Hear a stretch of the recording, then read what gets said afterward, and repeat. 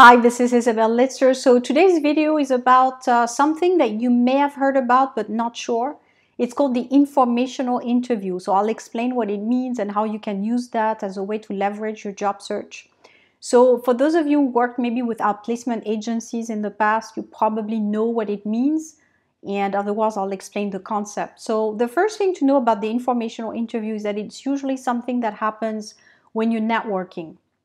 So the way it happens typically is that you meet somebody, you exchange business cards, and that's what I will do with my events in Geneva, the Mesh and Match nights. The idea is really for people to exchange cards. This is really where it starts. It's an exchange of business cards or a connection on LinkedIn. Then you have the person in your network. Then the idea is to follow up with this person after a little while and try to get them on the phone or, try to get a connection with this person, which will probably produce what is called an informational interview. And these interviews are quite different than the standard interview. In the standard interview, you're talking about selling yourself for a specific job that exists. With the informational interview, you're just there to learn more about the individual and to go a little bit more in depth in your contact. So for example, if you meet someone in a networking event, I'll give you an example that happened to me recently. You meet someone during an event, you think, wow, this person is really interesting, we do the same job or something similar. I would love to stay in touch. You exchange contacts. And then after that, you exchange by email. Typically, you would produce value for this person to show that you're not there just for yourself. So let's say, I'll give you the example, you meet someone that's a marketing specialist for fast-moving goods. Or for chocolate, let's say Nestle. I think that will be more interesting as an example. So let's say you meet someone that's doing marketing for Nestle, and you want to stay in touch with this person. So they give you a business card. Person will be happy to give their business card. Then, okay, now you need to stay in touch. So what will happen is that maybe you send an email to the individual saying, I really enjoyed meeting you. By the way, I checked your work or I checked your website and this is what I saw. It's really interesting, this is my feedback on your project, or something that's linked to maybe something you talked about during the first meeting. Then the person sees the value that you're bringing to them. Typically, if they play the network game, which means that they reciprocate, they will probably say yes, and I think your experience is interesting and so forth. And then the idea is to schedule something. So that one or the other will offer to have a meetup, whether it's a coffee or it could be going to an event together. Anyway, there's a second step. And during this second step, this is where the informational interview happens. So you're not really there to sell yourself directly to this person because they don't have a job for you, but you're there to have this person becoming your advocate, basically. So in other words, let's say you meet this marketing manager from Nestle and you have a coffee, imagine. So during the coffee, you will say what you did and why you think that you would love to work, let's say, in the industry, chocolate making and so forth. And person is really interested also, and you will stay in touch, shake hands.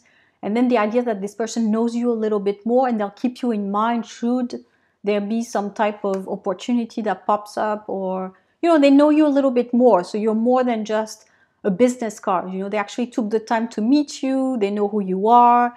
They know what value you can bring to an organization. So if they hear of something in their network, and that could be actually 6 months later. That's the thing with the informational interview. You don't necessarily need to get an immediate action. But these informational interviews will lead you at some point to some results. So if you go, let's say, to 1 or 2 per week, chances are at some point someone will hear something after they meet you and be able to connect with you. And this will give you the exposure to the actual interview with a recruiter faster than going through the job board process where, the chances are quite limited and you have to, it's more an elimination process than anything else. So that's why I usually discourage people to go with job boards unless they really have a specific profile. But the informational interview is really the power of connecting with individuals that can become your advocates out there. And when they hear of something through the grapevine, they will connect with you and you'll know before everybody else.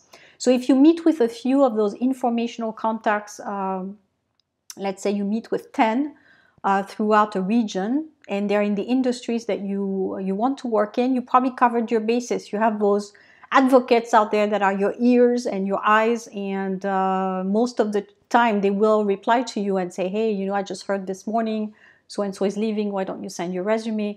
So this is how you will get a little bit more attention. So really the informational interview, the steps to remind you in this video quickly is to go to events, to be exposed to these people, and to exchange business cards. You know, remember my events that I will have where you can meet with like-minded people. That's where it starts. Then the second thing is to pursue via a request for lunch or coffee, whatever you feel comfortable with. I mean, some people, you just want to have coffee. Some people, you feel you're really connected and you have so much to talk about. Maybe you want to have lunch. If you're in the same industry, you have the same experience and you have so much you can share, maybe you want to have lunch. I leave it up to you, whatever that meeting is. It doesn't really matter. But the idea is to follow up with this type of event. And then once you do this repeatedly, again, regularly, repeatedly, you will see that you get some results, some very practical results. But again, this strategy is really for people who live in Switzerland, because it's going to be tougher to do this when you're not on site. Again, if you're abroad, you know, having the contacts is going to be more difficult. You need to spend the time to actually meet people. What I usually suggest to expats who want to come to Switzerland is to invest in traveling regularly, at least going to conventions and trainings and things like that, workshops, where they can meet in person. At least they start somewhere, and then they can always have the informational interview a little bit on Skype or something like that. So that's for the informational interview. Did you know that it existed? Did you know of this strategy of informational interview? If so, you can comment below. I'd be happy to hear your feedback. How do you feel about doing this kind of process to look for a job? Do you feel comfortable? Do you feel like you need more information? I'll let you tell me. Thanks.